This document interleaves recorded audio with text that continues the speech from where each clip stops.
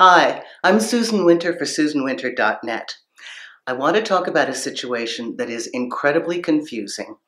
The person that you know is attracted to you that does everything in their power to hide that, to deflect any kind of evidence that they are indeed attracted to you. Now, this would be piggybacked on the absolute knowledge that you sense deep within yourself, that unbelievable marker of mutual attraction. We know what that is. It doesn't happen every day. And because it falls outside the norm of our day-to-day activities, we can't help but acknowledge it. It's a real thing. So when you feel this unbelievable mutual attraction, you may indeed meet a partner that confuses you.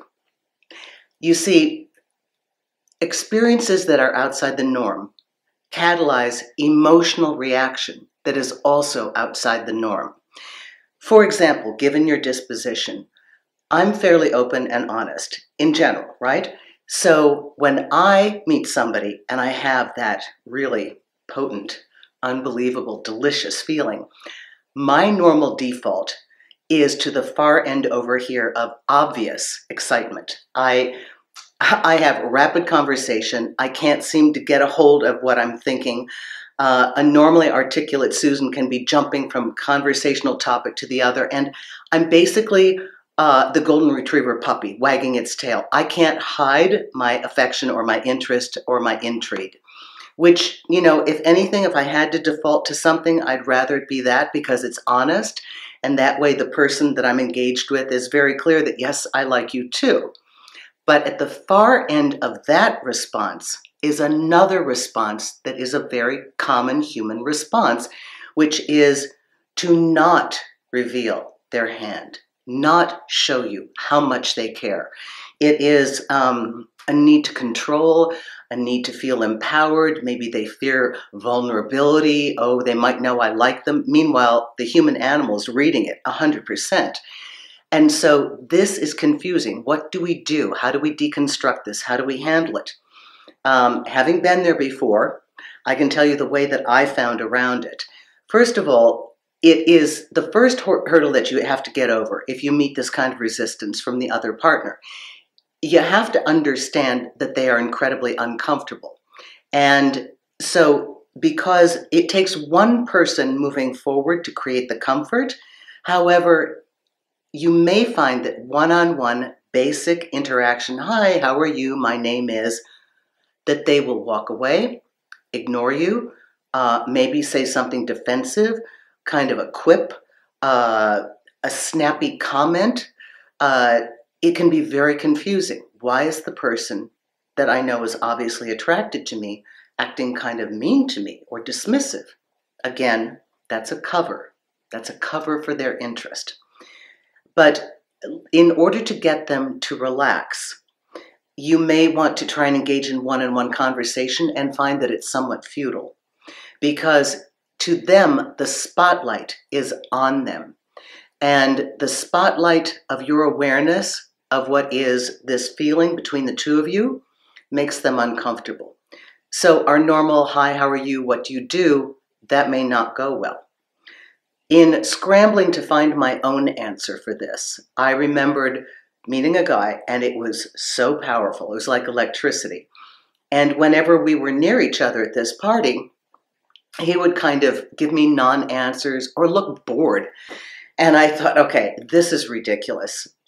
The first tier I had to get over was, am I crazy? Am I delusional?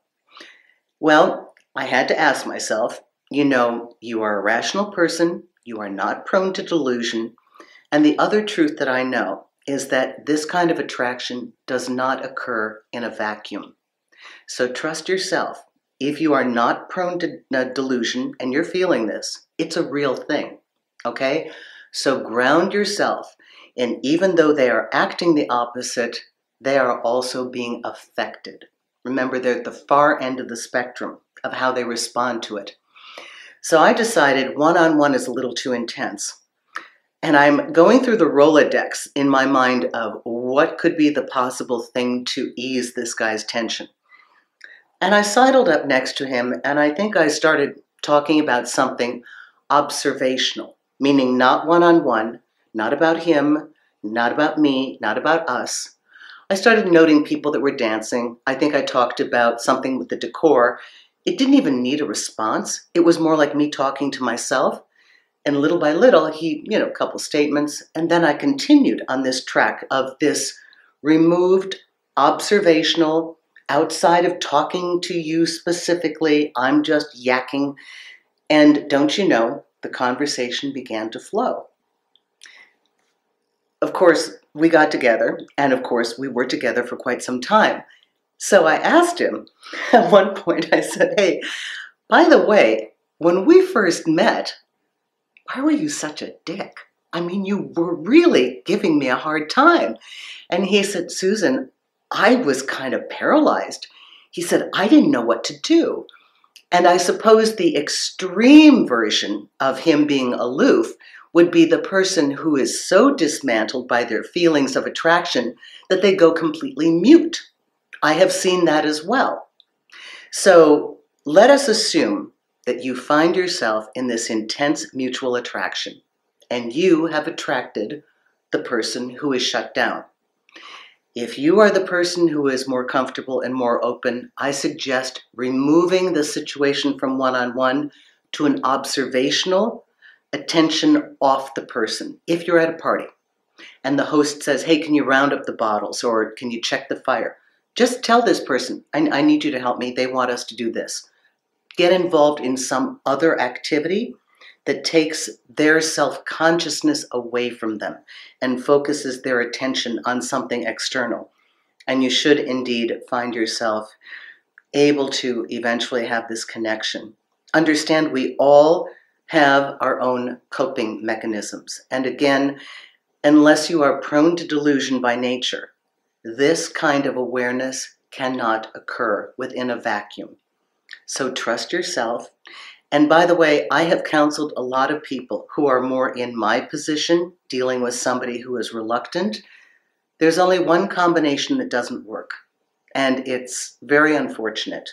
If you are the person who is prone to deflect, and you meet and know somebody that there is incredible attraction to, if you are both deflecting, if you are both negating what's there, if you are both too uncomfortable for anyone to step forward and be, the golden retriever puppy wagging its tail, your relationship cannot start.